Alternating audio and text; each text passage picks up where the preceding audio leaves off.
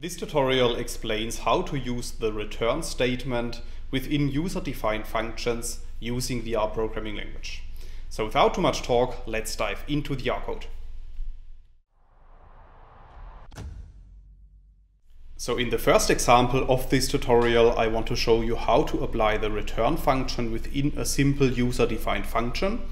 And you can see this code in lines 2 to 5. So in line 2 of the code, I'm specifying the head of our function, and within this function I want to use two input values x and y. And then within the function I want to create a new data object which is called c, and this data object should contain the addition of x plus y.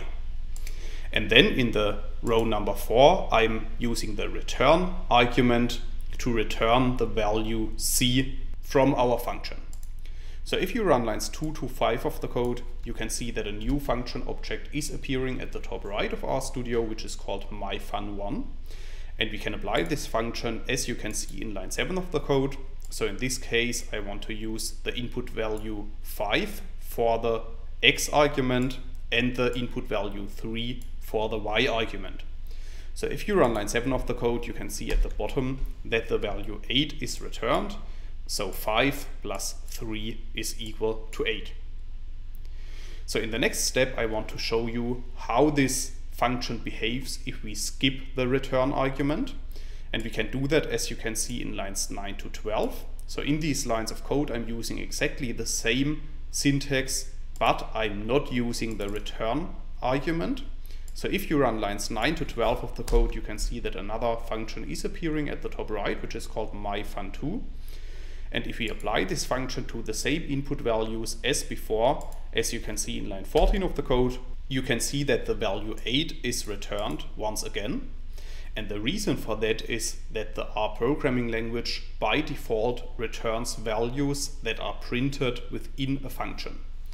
So in other words, it's not necessary to specify the return function explicitly.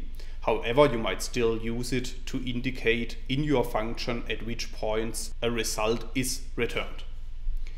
So in the first two examples, I have explained how to return a single value from a user-defined function. However, I want to show you another example where I'm using the return function to return a list of data objects, and this is what I'm doing in lines 16 to 20 of the code. So if I'm running these lines of code, another function is returned, which is called myFun3. And once again, we can apply this function to our input values x and y, as you can see in line 22 of the code. And this time we have created a list output, and this list shows the results 8 and 15. That's all I wanted to explain in this video. In case you want to learn more on this topic, you may check out my homepage, statisticsglobe.com, because on my homepage I have recently published a tutorial in which I'm explaining the content of this video in some more detail. I will put a link to this tutorial into the description of the video, so you can find it there. If you have liked this video or if you have any questions, let me know in the comments section below. I'll try to respond to all comments as soon as I can. Furthermore, make sure to subscribe to my YouTube channel to get notified about future video releases. I have already published about 500 videos on this channel, and I'm releasing new videos on a daily basis.